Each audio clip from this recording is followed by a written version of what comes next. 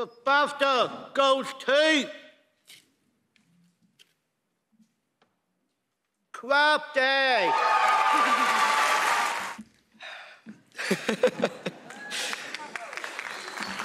Thank you.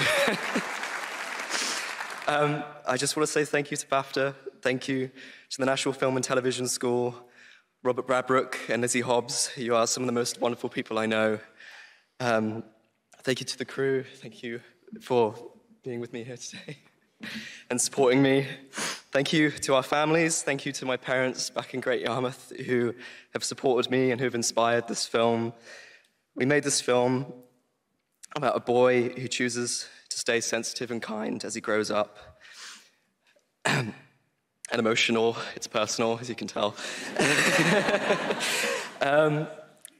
And I think there's something a lot to be said about the power of standing up for what you believe in and choosing to be yourself, no matter what the world expects of you. Thank you very much.